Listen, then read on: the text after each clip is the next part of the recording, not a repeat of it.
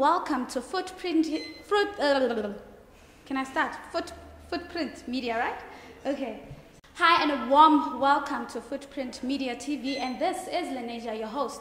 Welcome to Sport on the Edge. So on local news tonight, Orlando Pirates and Bafana striker Carrot Erasmus has once again will not have any game time this weekend, as his side will be facing Esperance in the semi-finals of the 2013 CAF Champion League.